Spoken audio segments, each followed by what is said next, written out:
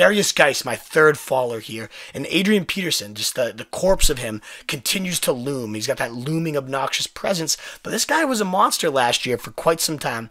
Predictably, the wheels fell off towards the end of the year, especially once Colt McCoy took over and defenses could just power stop that run game and load up the box. AP became nothing. But overall, the guy had as shocking of a season as any of us could imagine. Potential comeback player of the year talk last year. And he's not just going to fade into the night. The coach, Jay Gruden, already was talking about Guice as a 3-down guy, someone you don't have to take off the field.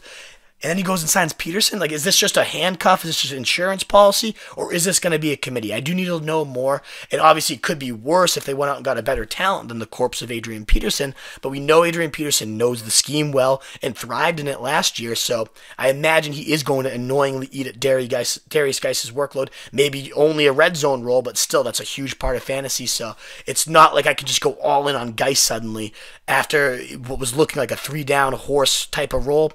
And then, the quarterback situation with Keenum, that's going to be hideous.